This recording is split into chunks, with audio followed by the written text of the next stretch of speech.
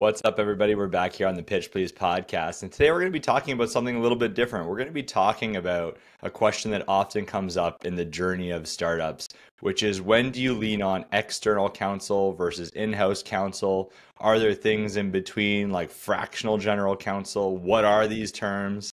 Maybe you're just starting out and you're thinking, I just need an NDA.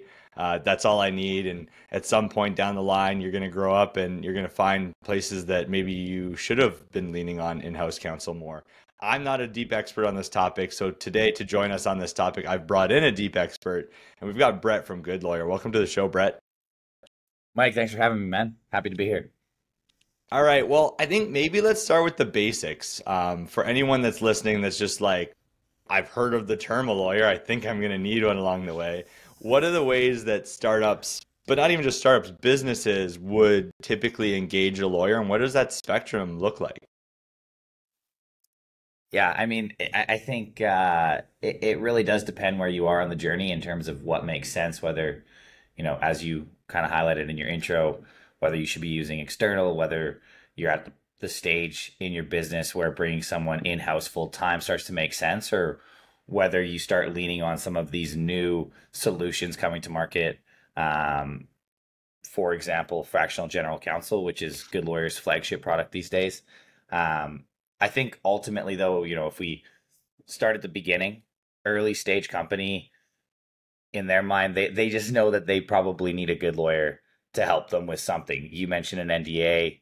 I'd say the first thing that founders should be, have top of mind when they're starting a new business, um, certainly precedes, I would say, an NDA, and that's going to be your founder vesting agreements and making sure that you have the right paperwork in place with you and your co-founders so that inevitably if somebody walks away, you don't have a ton of dead weight on the cap table, and that's not getting in the way of you continuing to grow, get capital, and scale your business up. So um, that's kind of the spectrum. And like I said, where Good Lawyers playing these days is really trying to unlock a new segment in between external and full-time in-house, and we call it fractional GC. Awesome. Well, I'm excited to talk about that. And so you talked about the first moment, before anything, probably it's not a good idea to just start your business on a napkin. And so maybe just It shed some often light on does like the start there, top. though.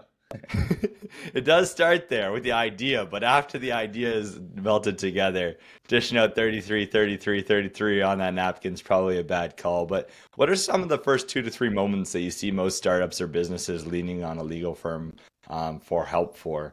And when does it start to maybe snowball into something a bit more robust? I would say one of the sort of catalyzing or crystallizing moments when founders are looking for legal counsel in those early days is when someone's looking at quitting their job, somebody's putting money in that, and in Good Lawyer's case, in the early days, that was a couple guys putting in, 10,000 bucks to get this company, this Good Lawyer thing stood off the ground. And so I think when people are starting to allocate significant amounts of their time, real dollars, or some sort of IP that they believe is really important, any of those can be triggers on that first sort of step when you're like, I need to find a good lawyer to help us make sure that this business is set up properly. And in those early days, we are way before considering anything like in-house counsel. In those days, you're looking for a la carte project-based legal support. And, that could be with a law firm, that could be with Good Lawyer using our fixed fee legal marketplace, which is, designed for those a la carte fixed fee projects in the early days. But I would say those are kind of the early triggers for looking for legal counsel. Got it. So these are those like as needed, as they come up. Oh, we need to lean on a lawyer. And so Good Lawyer has some marketplaces. These are the external counsel. Can you tell me how, so the concept of then in-house or even just general counsel, how does that differ? And I guess why can't you just sort of ride on the leaning on external whenever you need it in the same scenario? Where does that change moment happen, or what is the value of a general counsel? Yeah, that's a really good question. Um, again, I think in those early days, everybody's just going to be leaning on, external just for those projects because the volume of legal needs isn't anywhere close to really justifying bringing someone into your team. The tipping point is a little bit vague. And again, that's why we're rolling with fractional GC, which unlocks it way earlier in the journey. But the tipping point where you start to feel that need to have in-house counsel that we see is, and again, these are like sort of vague lines in the sand that I'm drawing, but we often see it around, call it 20, 30 employees. You've got a CFO or a COO or sometimes the CEO who's playing lawyer way too much, not really spending, the majority of their week on the thing that they're best at or that they were brought into the business to do, whether that is the CFO doing the modeling and the financial planning. When you have one of those key folks on the team spending a ton of their time reading sales agreements, dealing with the corporate governance, that is when, for us, we see the value of a general counsel or a fractional GC coming in and really unleashing the executive team and getting the legal stuff off their plate because it's slowing them down. And if it's slowing you down in that regard, you're likely also spending a ton on a law firm or some other legal service provider where the bills start to stack up. And from my experience when I worked at the big firm, as a fourth year associate, billing out at $5.50 an hour. And, as you get a little more experience, those price tags go up quite expediently and they add up quickly. So for us, I feel like when you have a business that has an executive spending a ton of time on legal stuff and that's not their sort of ordinary wheelhouse, and it often gets dropped on the finance guy because it feels like it's the closest. And then when you start to see those external law firm bills stacking up is really the time that starting to think about adding a fractional GC to your team can make a ton of sense, both from an economic perspective, but also having somebody embedded in your business that, doesn't just write you a memo on the risks or doesn't just help you paper that one contract, but is actually, in your Slack channel, in your company email, dealing directly with your sales guys or your HR lead, someone that is like intimately part of your business that can add a legal lens proactively instead of just getting orders, from the CFO or the CEO and turning paper around. Yeah, I like that where you've talked about this moment that's not necessarily like some of it might be when you get to 20 employees, but every business is different. And so it's sort of like this moment of when your time and energy is over indexing on legal work. And the other is when you start engaging external on a more frequent basis. And so depending on what type of business you're in, that may be earlier on if there's like a heavy legal landscape. Can you tell me a little bit about what Yeah, you and I would mean? say just Yeah. a good example actually is one of the really cool businesses that we work with, scale up based out of Calgary called Zayzoon. Garth, who is a good friend of mine, he's their full-time in-house GC. And he was probably the 10th or the 12th employee in that business. And that was just very forward looking on behalf of, Zayzoon's exec team and Darcy, their CEO. They knew they were playing in a heavily regulated space down in the States, and that having that legal lens on everything they were doing, pretty much from the hop was going to be really important to their ability to scale in different jurisdictions in the US. And so in Mm. that instance, having that in-house lawyer was critical to them way earlier than for most companies. But it really does depend, how regulated is your environment, how prickly are the legal issues that you're going to be running into, and, how cost effective is bringing a full-time or a fractional GC onto your team relative to the cost you're spending on the external firm. It's a great point. Um, there's a couple of pieces I wanted to talk about. The first is like this Shoot. notion of the executive team spending more time than they should be on legal. And so I want to understand a little bit about some examples of what you mean by that, because I think similar to other businesses, I think there's certain elements of a business that people just say, well, I can lean into that and do it myself. I have enough general understanding of this area. I got And then they kind of ChatGPT just over here. yeah, yeah, and then they just like declare, "Oh, I just need this or I just need that." So what are examples that people can catch themselves in the moment that they're probably trying to over-index on what they're doing as leaders and where they should spend time? So, you talked about the need to think about maybe shifting that to some type of general counsel model. What are those things that people sometimes try to just figure out themselves that they should be leaning on a lawyer for if they're doing it in the best way possible? Yeah, so I mean, there's a couple pieces that jump out at me there. Um, the first, and I alluded to it at the very beginning of this chat, getting your initial paperwork, the deal between, the sort of leading minds of the business, the founders typically, is super important. And, you know, don't quote me on this, but by my estimation, the number two reason that startups fail, number one is they could never sell anything. Number two is that their founder agreements weren't in place. They didn't have that organized. And that led to some sort of founder breakdown that was unrecoverable because, like I kind of said at the beginning, dead weight on the cap table where you have someone with, 33% ownership that's no longer involved in the business.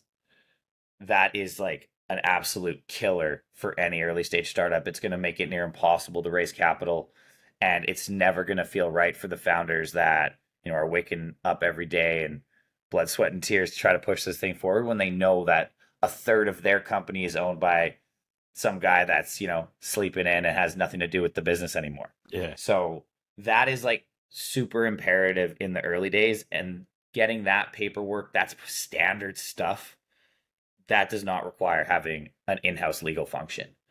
Where we see an in-house legal function, and again, in our case, we're trying to expedite that for founders with the fractional GC. It's really when the most common piece of it, unless you're like Zazu and you're, a serial founder with like a lot of understanding on how having that in-house lawyer can help you navigate things that you wouldn't be able to otherwise. But for most businesses, the imperative becomes really obvious when the company's legal function, which at that time typically would just be the CFO or the CEO sending contracts out to their external firm, starts getting in the way of revenue. And when you're having deals with enterprise clients slow down or not get over the line because you're having to deal with the firm and, you're just kind of a tiny little client and the speed isn't there, or you're not getting back really practical business savvy advice or guidance. And, again, I can tell you from my experience, spent almost 5 years at the big firm, everything when you're working in private practice within the kind of confines of a big firm, everything's about the law and the contracts. The big difference about having an experienced lawyer that has practiced in-house inside a business before is their ability to layer in the business imperatives and the business risks. It's all great to have a contract that's ironclad, but if you can't get it signed by the big enterprise, it's pretty useless to you. And what is the risk of not getting that deal over the line in those earlier scaling days? So for me, when the contracts and the legal component starts getting in the way of founders or those early execs closing deals, generating revenue, that is the most common imperative that, okay, we need to bring somebody in here that is cost effective, that can understand our business and our risk tolerance, and someone that at the end of the day is going to help us close deals faster. I like the part you just brought up there where you're talking about actually not just your, NDA, founders agreements, employment contracts, but if you are a B2B business, you should have some pretty solid contracts that you're signing with your end customers. Not just something that, you went into ChatGPT and made like, oh, help me build a customer agreement. Like these contracts have a lot of weight on them in terms of like your sales, your IP, a whole other slew of things. And so that is a big area that probably businesses sometimes neglect, which is what is the contract that they're using with their end customers look like? And the terms with enterprises tweak around a lot, I imagine. Yeah, that's what I was just gonna say is when you're selling an enterprise solution on the B2B front, um, it is very rare that you will be able to, as even a 20, 30, 40 person startup, be able to push your paper onto a bank or an insurance company or a big real retailer. It's just not very likely. So having somebody that deeply understands your business that, isn't charging you 900 bucks an hour for the privilege is really important because that fractional GC or that in-house lawyer you brought on is going to be able to speak the same language as the lawyer on the other side, because that enterprise has some senior in-house counsel on that contract negotiating it and making sure that the enterprise is protected. And so I guess that would be another good cue, is if you as a founder or a startup executive are finding yourself in situations where you're dealing directly with the in-house counsel of a large client, that would be a really good indication that you need to have somebody on your team with a legal at startup email that, has your best interests. And, I think the other important part here is can take care of those sort of legal concerns or considerations or contracts in a way that makes sense economically. If you're signing your first $50,000 deal with a bank, it doesn't taste very good if it costs you $50,000 to get the contract over the line. Yeah. So that's where, I think the job of, startup founders generally, but certainly startup executives or scale up executives, is to constantly be doing that cost benefit analysis, and where the legal bit is getting in front of actual revenue that you're close to closing. To me, that is the most obvious place to start seriously thinking about bringing someone, at least on a fractional basis, into your team to really own that legal portfolio, because they have the experience and the legitimacy, the ability to do that and negotiate with lawyers on the other side. Well, and I think the interesting piece about what you're talking about here too is like um, the instilled knowledge of someone that you have on your team working on similar things every single time. Because I assume that if you're just engaging external legal, you're not getting the same person on the other side of the table every time. And there's some additional context setting that they're missing in the day-to-day of the business. That's really, really, really wise. You're retraining every time you get a new associate on your file, and you're probably paying for a little bit of that partner time just to look at A it. little bit of extra And the fat in there, right? Like because they need to Oh, relearn. definitely. Yeah. That edge, yeah, because that is the big difference when you have, just thinking about myself back in my big firm days. I had 100 clients, and there's only so much brain capacity I have to remember what every one of these businesses is all about. When you're dealing with a full-time in-house lawyer, they got one client typically, and that's you. When you're dealing with a fractional GC through us, they might have two, three, four clients, which is so much more manageable for them to, have the context, like you said, and understand, what is truly important to the business. Where do we actually need to protect, our IP or our downside? And where is there flexibility? And I think that's the other big piece about when you're looking for the right legal counsel to support you with that sort of in-house hat on. You want somebody that has done it before. You want someone that has been in-house counsel at a Shopify, at a Walmart, wherever. You want somebody that understands how to work as a lawyer inside a business, which is a completely different skill set than what we're trained in the big firm, to bill the hours and hit the targets. Yeah. So as a piece of that, obviously there's this cost benefit analysis, and maybe the simple way to do it is just look at what you're spending annually on legal or what your monthly run rate is on legal. And once it hits a certain threshold, start to consider that soon it might be time to Yeah, switch. and again, it is a bit vague, but I would say if you're spending over 25, 30 grand a year on external legal fees, it's definitely worth looking at alternatives like Goodlawyer's Fractional GC, because for that kind of price point, we can pack a lot more punch than, Brett as a fourth year associate billing you $550 an hour. Well, so let's unpack the fractional concept, because it's a hop on the way to eventually, full in-house general counsel, which I'm sure there's a point in everyone's journey, but you've helped, make it more accessible by saying I don't have to have A or B. There's a transition moment that could be some years long.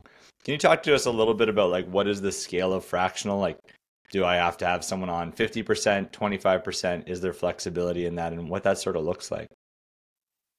Yeah, so our fractional mandates start as little as 10, 15 hours a month. And, for that type of size mandate, you're probably looking at anywhere between 25 and 3,500 bucks a month for a lawyer that, is embedded on your team and pretty much owns the portfolio for you.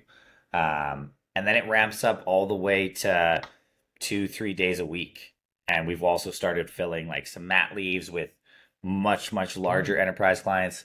But the bread and butter on the fractional GC side is, typically 10, 15 hours a month, call it half a day a week, kind of spread out all the way up to, you're looking at having somebody on your team 2, 3 days, really like almost half-time fractional GC. The other thing that we've done, which, we're a startup too, and we're scaling, and it's cool to watch things evolve over time. And one of the most interesting dynamics that has sort of played out for us is situations where we have some incredibly fast growing scale ups, in our sort of client portfolio who don't have one fractional lawyer through us, but they have multiple. Or we've embedded a fractional GC, call it 2, 3 days a week equivalent. But then we've also plugged in, a half day a week of an employment expert to deal with, the significant growth and all the bodies they're adding in Canada or the US. And then we've plugged in, a privacy expert because they're trying to go into Quebec, and there's a huge project associated with, dealing with all the privacy regulations in a new jurisdiction. So there has been really kind of interesting ways that we've plugged in multiple, fractional GCs, so to speak, or fractional blank specialist to really augment what that initial fractional GC was doing, while still providing the business with this tremendous flexibility to scale it up or down without adding the overhead of a full-time hire. Because I think that's the one other thing I'll mention is the cost of a full-time hire. If you want an experienced full-time GC on your team, even startups in Canada or scale-ups in Canada, you're looking at 250 plus in terms of total cash comp. Like, that's an expensive body to fill, and it can often distort, when you got the GC coming in and all of a sudden the GC is making more than every other executive in the startup by like quite a ways. It starts to muddy and create some internal tensions. So there have been a wide variety of reasons to use fractional GC, but just to put a bow on it's a good bookend, right? Because people are like, oh, I might be spending 50 grand a year. 250 is a ways away. We'll just keep doing it until we hit 250. And now you're like, well, there's some efficiencies to be had along that way, where you can get significantly more invested counsel in a fractional way, and there's a little bit of a scale to it. Now you talk. Go ahead. Oh, I was gonna say, we touched on it earlier, but I think it really is the sort of two pieces of the puzzle when somebody should really be thinking about the fractional GC, and that is, the costs are mounting with the external legal provider, and there's some executive on the team who is spending a lot of their time reviewing contracts so they can avoid sending those contracts to the external legal provider and getting the next bill. So I think when you feel those two things kind of coming together, and CFOs, I would say, is the most common sort of persona that we're dealing with. But when those two things are coming together, that's really the perfect moment, whether you're 20, 30, 40 employees, to say, hey, maybe we should look at getting a fractional GC in here to own the legal portfolio, level us up, and also unlock a ton of time that one of these really critical people on our team is spending, reviewing sales contracts. That makes sense. No, I want to like demystify something even for myself, which is okay, Hmm. now if I'm bringing in-house counsel or fractional in-house counsel, in a world before people were probably used to, hey, we need someone to review a real estate contract, someone to review a sales contract, someone to do employee contracts, someone to deal with some other employee case that's happening. Those all feel like different departments. You're like, oh, I guess I would use different people. Maybe the assumption is, and maybe it's the right assumption, okay, if I bring fractional or in-house counsel, they can handle all of these things and I can gain efficiency, but maybe they can't. And you talked a little bit earlier about like how you round out with a couple specialists. Can you talk to me about, you know, when a general counsel can cover all of those things, or where and how Goodlawyer or others manage a mix depending on the complexity of things you're engaging in? Great question, Mike. Um, so uh, my COO Josh, who's heavily involved in a lot of the client discovery and lawyer placement with his team, he always says it best, which is your best sort of in-house GC or fractional GC. That is their specialty. That they Mm, almost all started in a big firm and cut their teeth in some sort of corporate commercial arena, but time spent as that in-house GC in a company that's, in their past that was likely bigger than yours, pulls you into all of those different places. And their specialization often is being that generalist, maybe with like a bit more of a corporate or privacy lean or something, but they are a specialist in being a generalist, which is, I know, a little bit paradoxical, but they know where the sort of limits of their expertise lie. So a great example that you brought up is, dealing with the HR stuff. Almost all of our fractional GCs would be very comfortable papering and rolling out, you know, employment terms or policies for the companies they're working with. Where they would draw the line is if you have a disgruntled employee leaving the business, they are likely not running that litigation down for you. They can help quarterback it and mm, still likely reduce the legal fees and the time that your execs are spending on it. But there is a limit to where they're going. Same on the privacy side. If you need to go do a deep dive in, what's going on in California, or, what is the new GDPR regulation, there might be a limit where your fractional GC says, hey, that is like beyond my comfortability. We need to find some external support on this, narrow piece. And that's where, for these fractional GCs that are part of the Goodlawyer network, they get a huge benefit because we have now, over 170 lawyers in our network. We have specialists in virtually every, corporate area that a Canadian business could, require.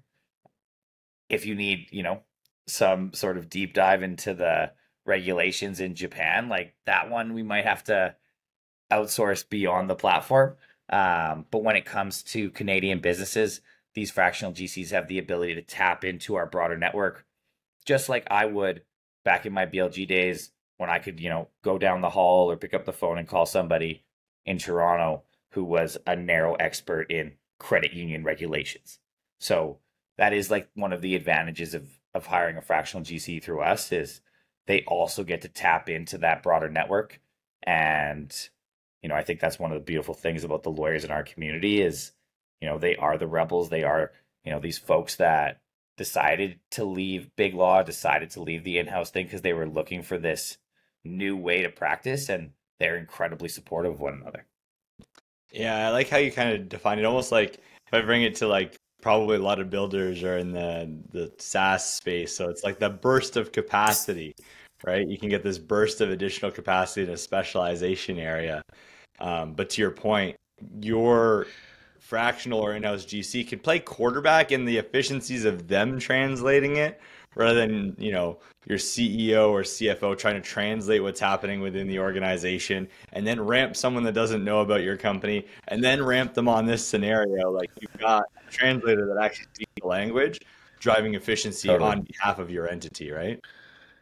100%. And I mean, the question always originates from somewhere in the business as well, right? Like somebody in the business is running into some sort of bottleneck or pain point and is looking for that comfort or that support to move something forward from the business perspective. The other thing that I just want to like double tap too is um, nobody wants a GC or a fractional GC to come in and just be external quarterback, just the guy or the gal in the middle, just like sending workout and quarterbacking.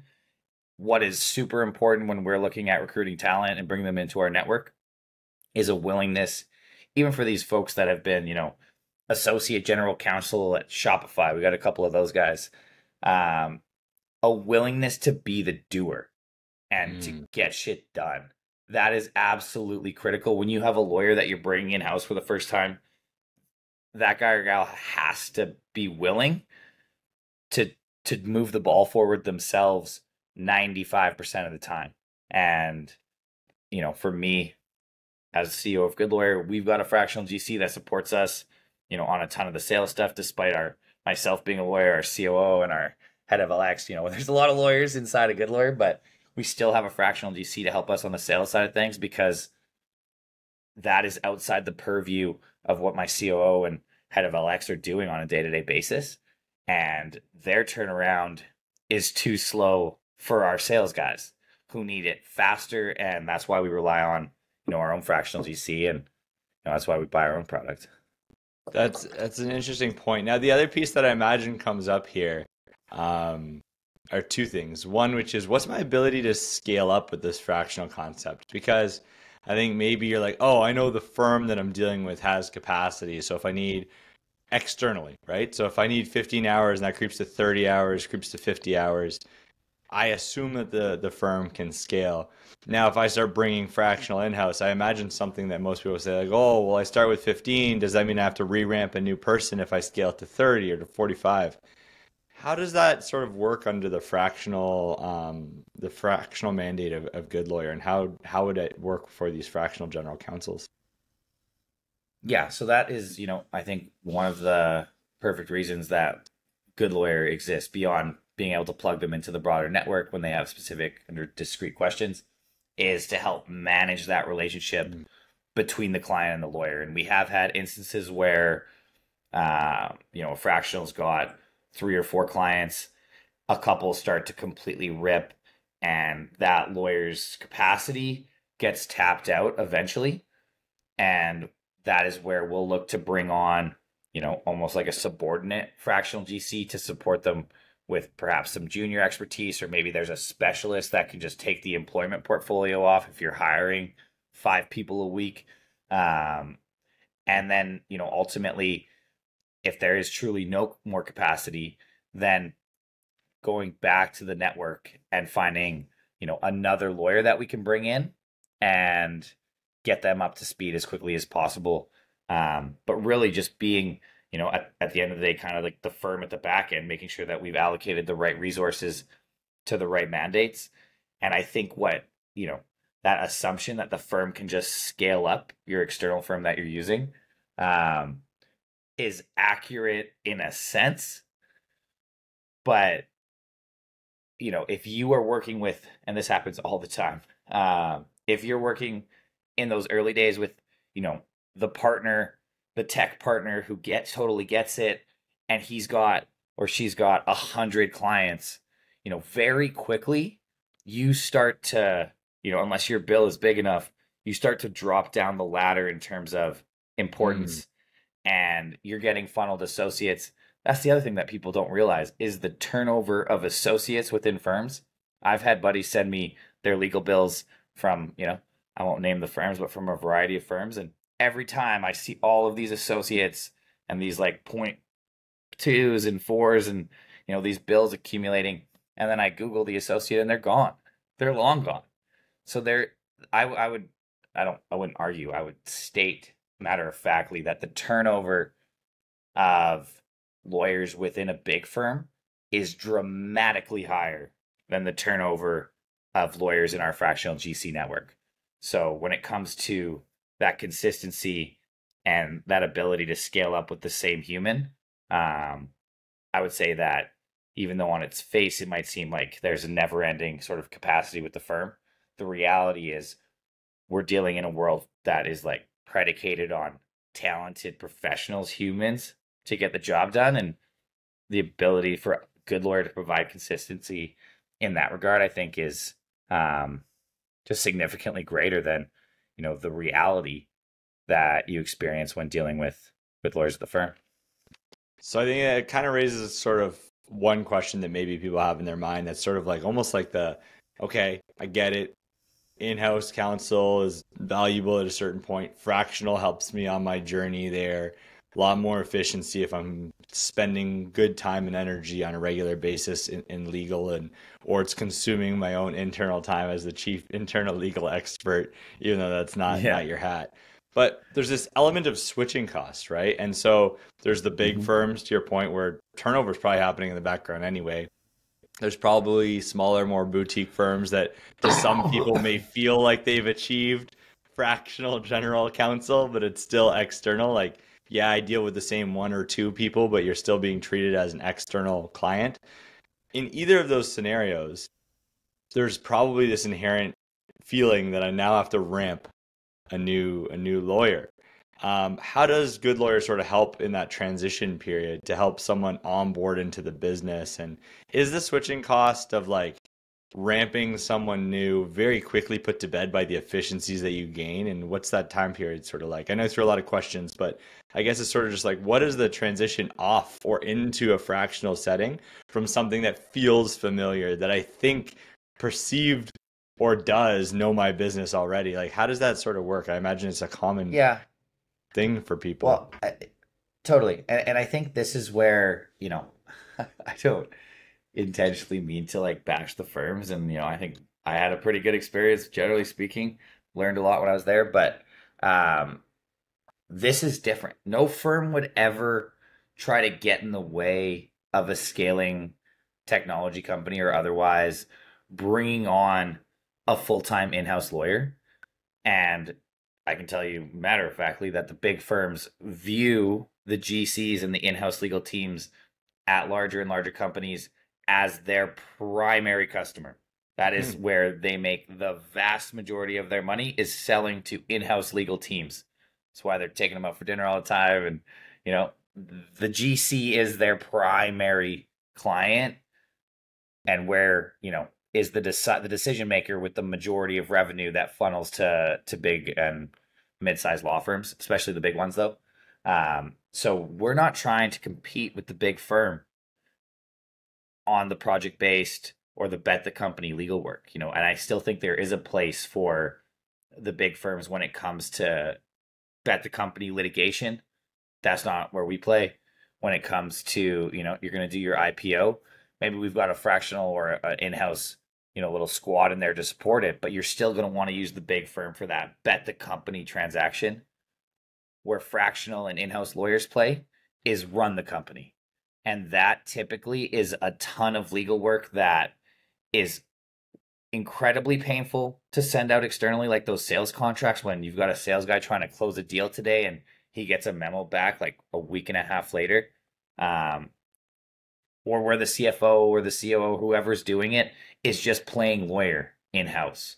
So we view ourselves as a complement to the work and the relationship that a startup or a scale-up already has with, a big firm or whoever they've been using historically for their legal, because we're trying to tackle a different pain point than really where the firms, thrive and strive to be hanging out.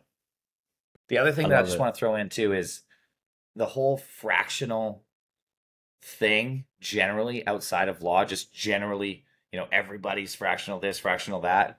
I do think the right fractional folks in a variety of areas can be hugely valuable. But I think what is very different from a fractional GC versus, say, a fractional CMO or a fractional, CRO or CTO or whatever is fractional GC is not coming in to strategize as sort of the primary component. They, they are there to add the legal lens and provide that to the executive team in a new way. But I touched on it earlier. They're in there to get shit done.